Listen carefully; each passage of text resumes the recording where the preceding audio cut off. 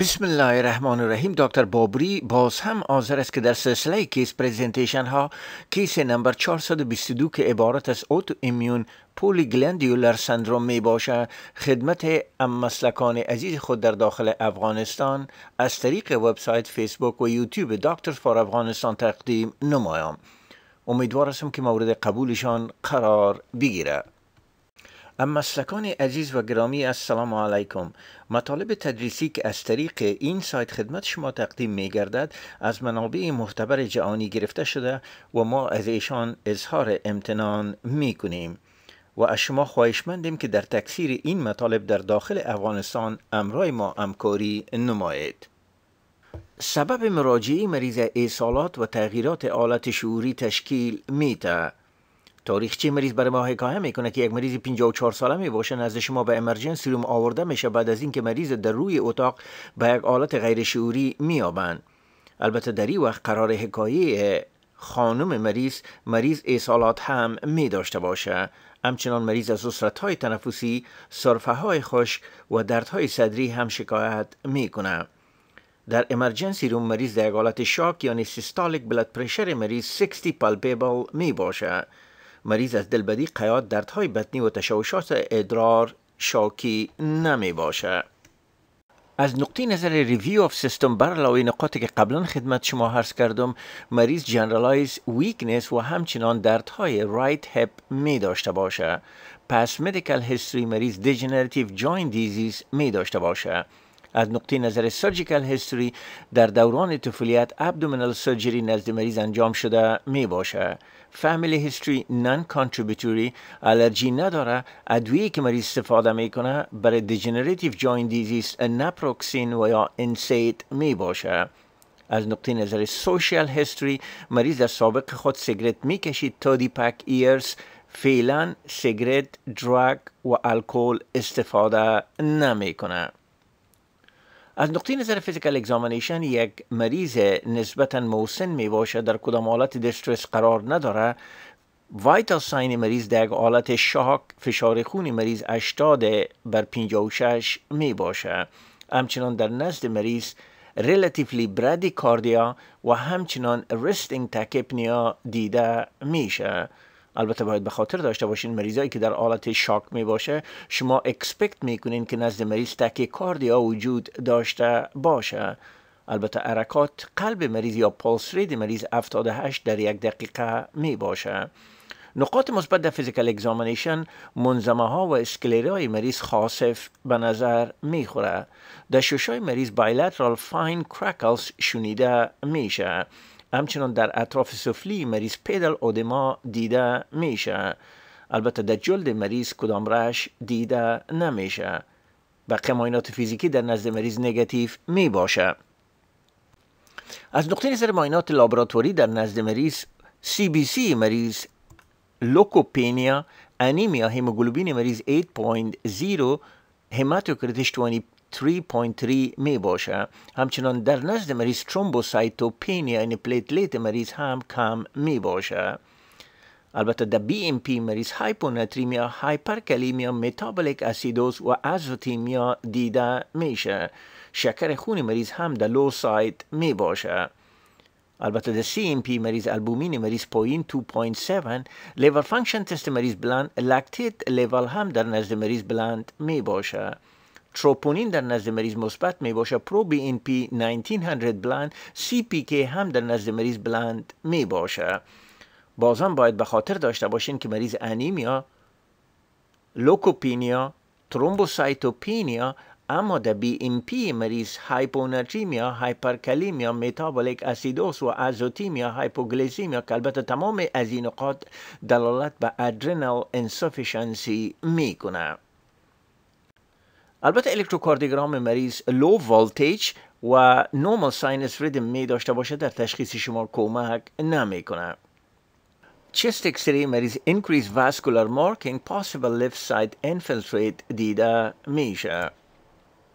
البته من خلاصی مریض دوباره خدمت شما تقدیم میکنم. تشخیص تفریقی و اپروچتان باید به خاطرتان باشه. یک مریض 54 ساله می باشه، نزد شما به امرجنسی روم آورده میشه بعد از اینکه مریض در یک حالت شاک همراه با تغییرات حالت شعوری و اسهالات میافند. البته در امرجنسی روم فشار خون مریض 60 می باشه. از نقطه نظر فیزیکال اگزامینیشن مریض برادیکاردیا می داشته باشه. رستینگ تاکیپنیا و بایلاترال بازل کرکل در ششای مریض شنیده میشه. البته در قسمت معاینات لابراتوری در نزد مریض لوکوپینیا، ترومبوسایتوپینیا و انیمیا دیده میشه. در بی ام پی مریض هایپوناتریمیا، هایپرکلیمیا، متابولیک اسیدوسیس، ازوتیمیا و هایپوگلیسیمیا دیده میشه. البته تشخیص شما در این وقت شاک و برادیکاردیا می باشه. همیشه باید تا 4 تشخیص تفریقی را در مریضای شاک و برادیکاردیا باید در نظر داشته باشین. یکی عبارت از انفیری وال امای که البته در نزد مریض ما دیده نمیشه. دوم عبارت از دراگ اووردوز، به طور مثال کلسیم چینل بلاکر اووردوز، بیتا بلاکر اووردوز، دیجاکسین اووردوز هم میتونه امرای برادیکاردیا و شاک پیش شما مراجعه کنه. CNS تشخیص سوم باید به خاطرتان باشه. سپاینال فرکچر یا انجوری هم میتونه شاک و برادیکاردیا بده. تشخیص چهارم که در نزد مریض ما احتمال زیادش وجود داره عبارت از اندوکرین دیزیز، هایپوتایرویدیسم و ادرینال انسفیشنسی هم میتونه امرای شاک و برادیکاردیا مراجعه کنه. همچنان باید به خاطر داشته باشین بعضی از سپسیس سندروم و یا انفکشن دیزیز مثل تایفوید، بروسلوسیس، وایرال انفکشن هم میتونه که در نزد مریضا ریلاتیولی برادیکاردیا و یک حالت شاک وجود داشته باشه. بیاین ببینیم که دکتر جوان ما در نزد مریض کدام تشخیص ها و کدام اهتمامات اتخاذ میکنه. البته اسسمنت و پلان دکتر جوان ما در اینتنسیو کیر یونیت مریض امرای سپتیک شاک در اینتنسیو کیر یونیت بستر میکنن. همچنان تشخیصشان لفت ساید نمونیا می باشه. پلانشان است که در نزد مریض ونتی ماسک 40% اکسیژن بتن و همچنان انتیبیوتیک وانکومایسین میروپینیم لواکوینا به مریض چالان میکنه. همچنان یورین فور استریپ انتیجن و لیژنولا انتیجن فرستاده میشه. به مریض نوموسلین 150 ml در یک ساعت چالان میکنن. همچنان نزد مریض لیووفت یا نورپینفرین وازوپرسر هم چالان میکنه. البته میگه باید که مین ارتریال بلاد پرشر در حدود 65 نگاه شوه. هماتولوژی کانسلتیشن هم خواسته میشه. هماتولوژی کانسلتیشن هم در نزد مریض گرفته میشه. اونا هم تشخیص سپسیس تایید میکنن. البته میگن انتیبیوتیک باید در نزد مریض تداویش ادامه پیدا کنه. همچنان در نزد مریض ریتیک کاونت، LDH، فولیک اسید، ویتامین B12 لیول، همچنان بون مارو در نزد مریض همراه با اکوکاردیوگرام توصیه میگرده.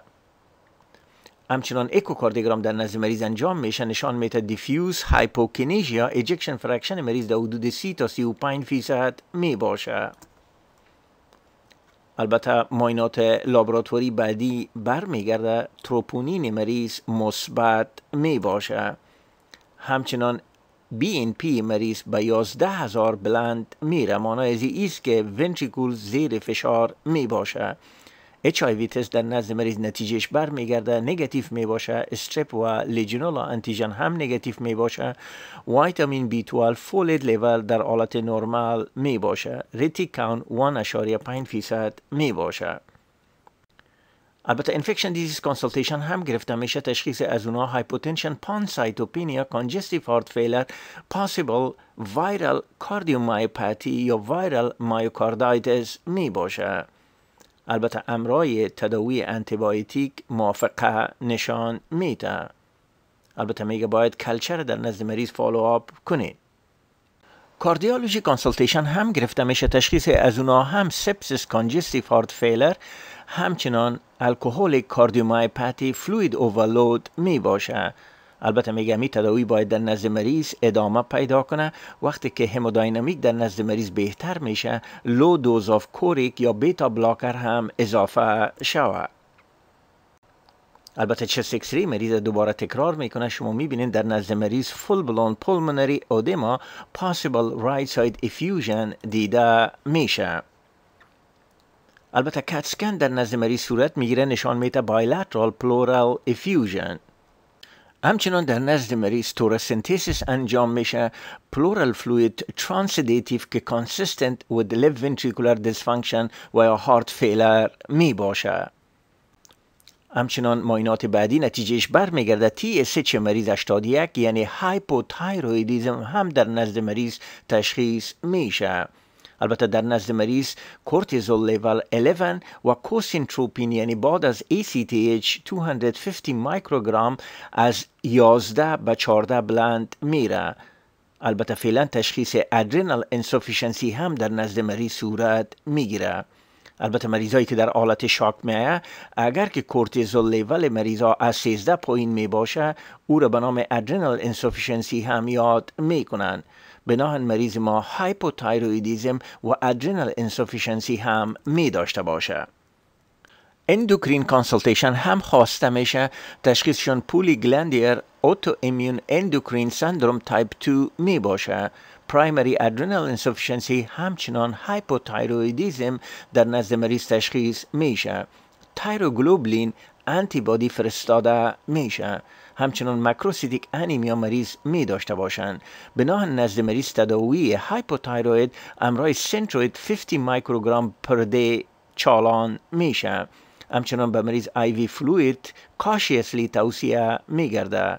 سودیم کلوراید 1 گرم PO/BID، کورتیزون 25 میلی گرم در صبح، 12.5 میلی گرم از طرف شب به مریض توصیه میشه. همچنان در نزد مریض تستوسترون لیول، لیوتنایزینگ هورمون، فولیکول استیمولیتینگ هورمون و فری تستوسترون هم فرستاده میشه. همچنان باید در نزد مریض پرنیشس انیمیا رول اوت گرده. البته نتایج بعدی برمیگرده تایروگلوبولین آنتیبادی در نزد مریض مثبت می باشه. تایرویدیس پر اکسیداز آنتیبادی در نزد مریض نگاتیو می باشه. انترینسیک فاکتور در نزد مریض نگاتیو می باشه. LH فولیکول استیمولیتینگ هورمون در حالت نرمال، تستوسترون و فری تستوسترون لو نرمال می باشه. البته مروارید هایی را که دکتر جوان درباره از این کیس دلچسب بر ما جمع آوری کرده قرار ذیل می باشه. اوتو امیونیتی یا اوتو امیون دیزیز معمولا حالت پاتولوژیک می باشه که عضویت به مقابل خود انتیبادی می سازه.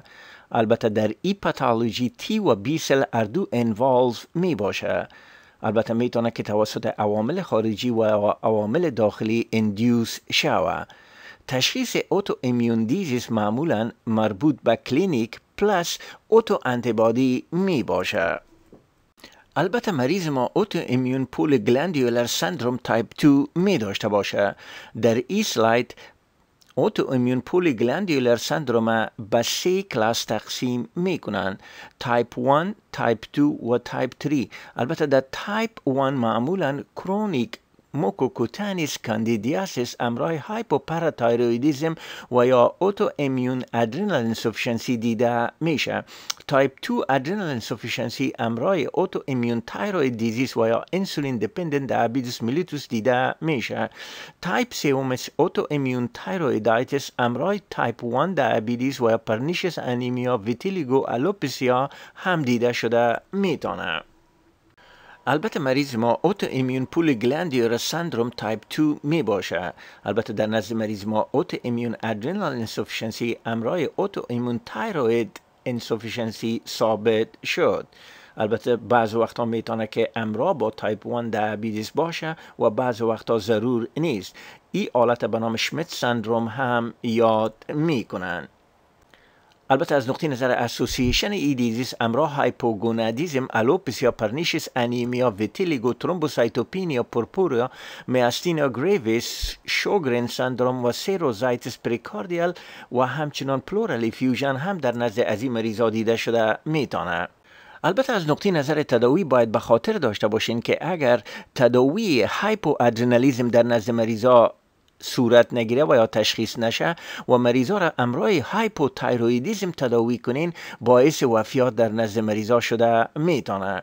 چون هایپوتایرویدیزم وقتی که تداوی میشه دمند عضویت بلند میره، مریضایی که ادرینال انسوفیشنسی می داشته باشن ایره تحمل کرده نمیتونن. البته تداوی ادرینال اینسوفیشنسی از این مریضا همراه کورتیزون 25 میلی گرم صبح و 12.5 میلی گرم از طرف شب، سنتریت 75 میکروگرم دیلی و سودیم کلراید 1 گرم می باشه. همچنان باید خدمت شما عرض کنم برای بهبود این پروگرام تعلیمی و عامل منفعه ما به نظریات، همکاری، پیشنهادات شما ضرورت داریم. لطفاً همراه محترم دکتر سب ناصر اوریا که مسئول و مرتب وبسایت و فیسبوک داکترز فار افغانستان می باشه از طریق ایمیلشان naseroria@yahoo.com تماس حاصل کنید. تا کیس های بعدی خداوند یار و مددگار شما. السلام علیکم.